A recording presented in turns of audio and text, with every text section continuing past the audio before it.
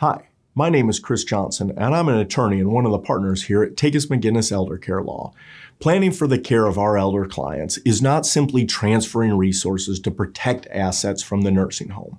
At all times, the highest goal of our planning is to promote and maintain the good health, safety, well-being, and quality of life of our clients. Although asset protection may be a function of the life care plan, it is never the purpose of the plan. Here is the way we often explain what we do every day for our clients.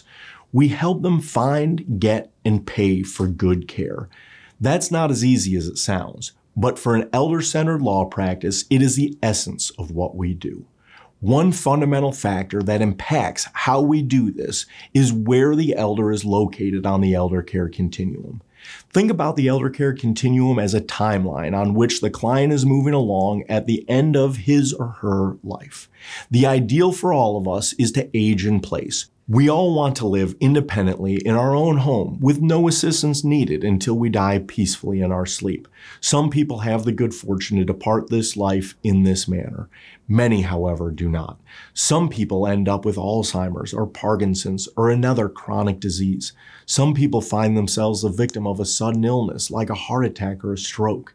In all cases, people find themselves moving along the elder care continuum, some quickly, some slowly. They find that they need assistance with activities of daily living, such as eating, bathing, dressing, toileting, and transferring.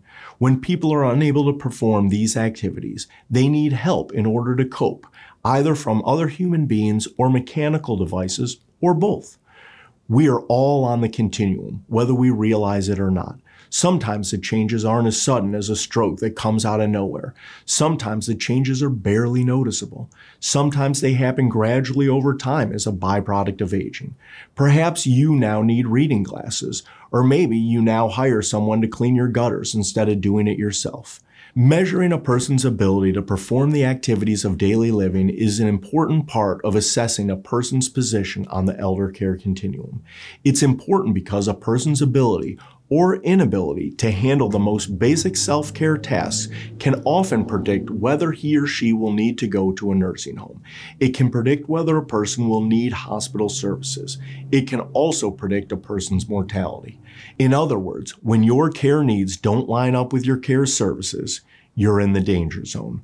The more we can match services to a client's needs, the less likely he or she is to have a catastrophic medical event.